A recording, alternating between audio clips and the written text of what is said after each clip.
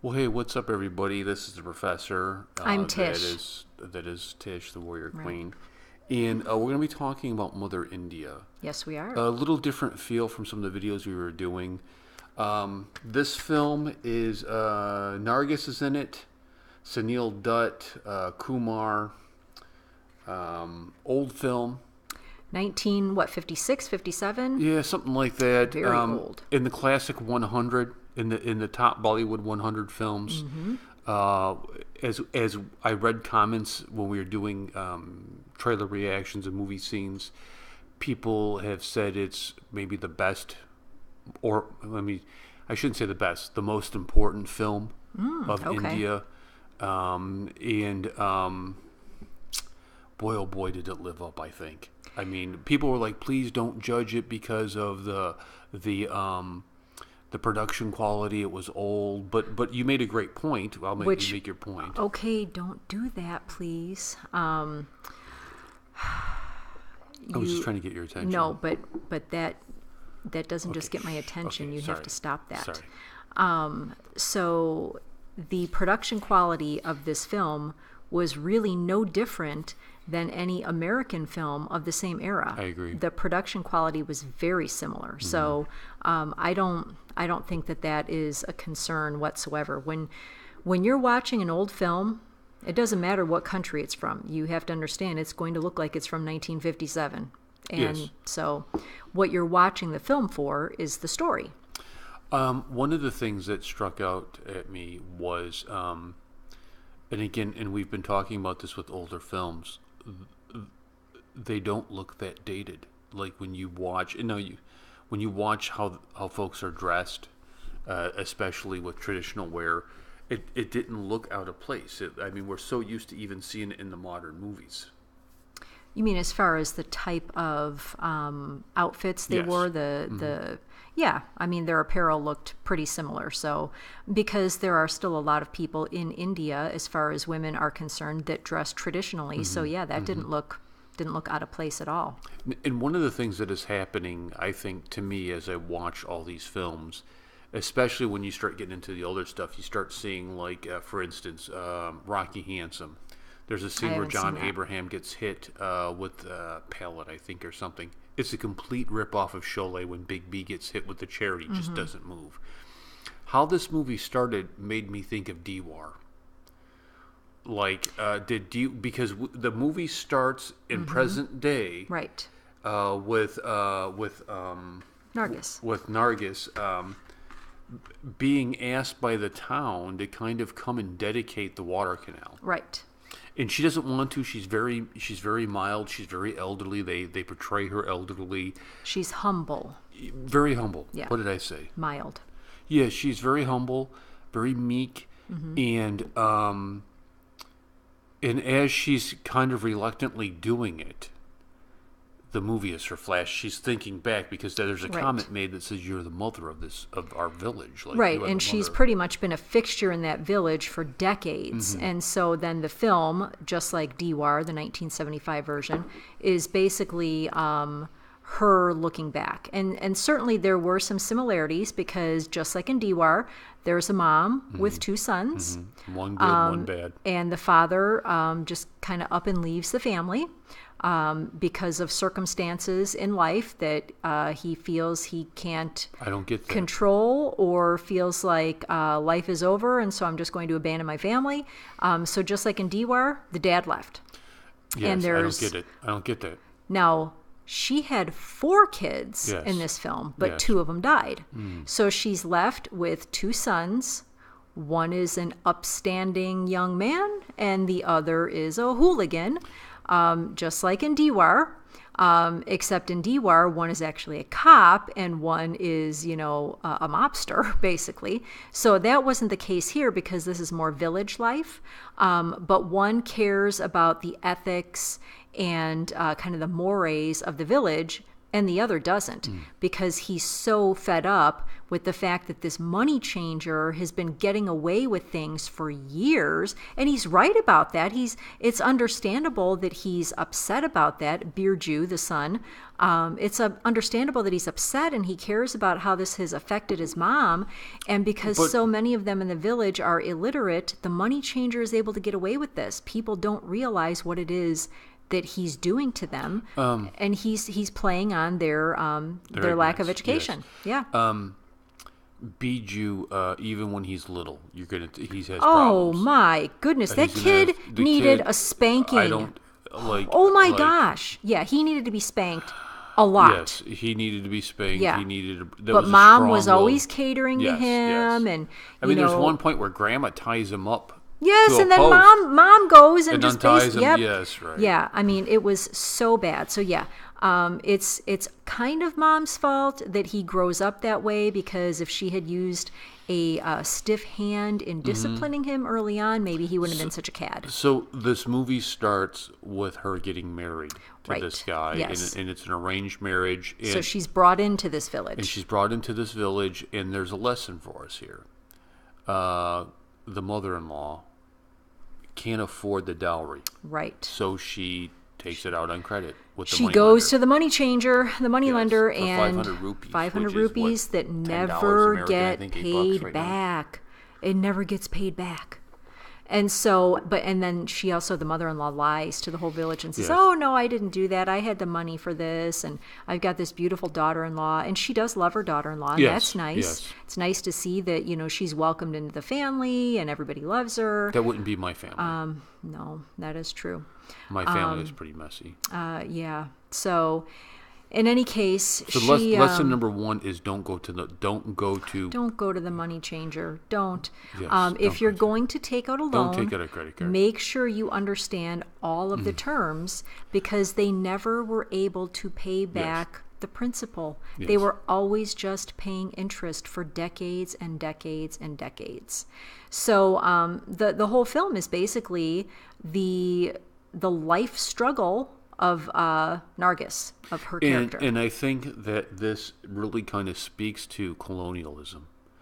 I think this really kind of is a metaphor for what like British rule did to India, of taking her resources, breaking down her so the money lender is a type, I think. Great Britain in this case. Where it comes in, we have our ways and customs are different. You don't understand the rules. We're not going to tell you the whole rules, but here we go. And they even kind of got the courts involved, where they went to the town elders, and he's like, this is her thumbprint, and so she agreed to this, and so this is the law.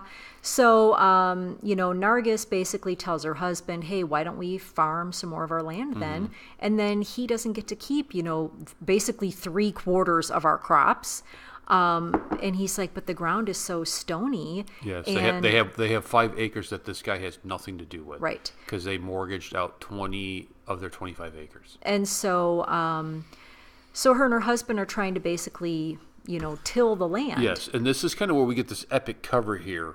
A great shot of her, pulling the plow by herself, because you see they lose everything in it, and their only hope of survival is, can we turn the stony ground of 5 acres into something to feed our family? And so basically then the film is her losing everything, losing the husband, losing the kids, the mother-in-law dies. She loses 2 of the kids, I should say. There's a huge flood that comes through and decimates the village, and everybody's going to leave, and she convinces them to stay because she's not going anywhere. Her and her 2 remaining kids, they're going to stay and make their life there. And so in the end, the money lender is kind of like trying to make amends, But he wants to sleep with her. But he always wants to sleep with her. He's so creepy. And that epic scene where she goes to his home and she's just filled with mud and she's almost lost everything. And he almost convinces her to just become his wife. And then she's like, no, my husband's going to come back. Her husband never does come back. And so she basically tears off the gold and tries beats to destroy, him. tries Just to beats destroy him. I mean, that was hilarious when she's beating him. So yeah, she basically then becomes the mother of the village, and she cares about the honor of the young women there. And Birju, her one son, is just a total. He's a loser. He doesn't want to work. He doesn't want to do anything. He wants to gamble and drink, and he wants to harass all the women. He slaps his sister-in-law, and his brother doesn't even do anything about it. I was like, okay, I'm sorry, but there's no way I would stand for that. Yeah. And I was surprised the sister-in-law didn't slap him back, because I would have been like, oh, it's on, buddy. Let's go. So, so anyhow, the film basically then just follows that story. And at one point, the town is getting ready to put out Birju. And she convinces them, no, let him stay, let him stay. If he messes up again, I will kill him. She doesn't think she's going to have to, but she does. Yeah, and that was the second scene I reacted to, that I just was like, she just shot some dude, and somebody said in the comments that was her son. I was like, oh, like, what's going on in this movie? And her real-life husband played the good son. Really? Yeah. He was a good son. Okay. He was a good son. Okay. I think Bijou, like, he would be a great T-shirt. Don't be a Bijou. Oh, like, my you know, with goodness. his little face there. Yeah. That dude, I wanted to so slap angry. him. Yeah, I was so As a angry. kid, like, I wanted harassing to beat women. his What are you butt. doing, dude? Yeah. What are you doing? Right. Harassing them, breaking their water pots. Yeah, like, right. Like, somebody needs to break his head. Dude. It was like his attitude was, we've suffered, so I'm going to make everybody else suffer. Yeah, and I'm sure that's what it is. Yeah. And I think what you have, if you go to a typology, is two responses to the British rule. You have Bijou and you have the good son. Are you going to succumb to the pressure and become a savage, right? And kind of fulfill the racist stereotypes that the British have about you? Or are you going to circumvent it and rise above it? And I think you see the two paths kind of going one up, one down. And how do you respond to the stimulus? How do you respond to adversity? How do you respond to when things go horribly wrong? You know, and I think there's also another lesson in there for us is to not be a Bijou. Don't be Bijou. Yeah. We can add that to don't be a Mr. George from Airlift. Yeah, He's awesome. So we can add that too. I want to hang out with Mr. George. So, final grade? Final grade, dude. What are you talking? Final grade? We give this every is an movie epic, a final dude. grade. This is epic, dude. This is You're missing the point. the greatest Indian film of all time. You're missing the point. While this could all be true, we still have A+. to actually say what our grade is. Not only is this an A+, but this is a weighted grade. This is A+ in engineering. This is A+ in brain surgery. This is summa cum laude. What is it? Help me out. Summa cum laude? Yes, thank you. That's what it is, right there. This is the honor society. This is an epic in which all other epics will be measured against. I'm going to give it magna cum laude, which would be A as opposed to A+. Outstanding film. I've seen Nargis in other things. I have not, but I understand that she is a legend, and she died very young. I was so shocked sad. that she very she died. Sad. Yep, very, very sad. She had was pancreatic was cancer. she was the same age as who just died? Sri Devi. Thank you, Sri Devi. Same age? I 52? Were they both 52? It was Pretty 52, close. 56, somewhere around there. They were both very young, but this was not an accident like Sri Devi. This was pancreatic cancer. So very sad. Either way, just a very great sad. movie.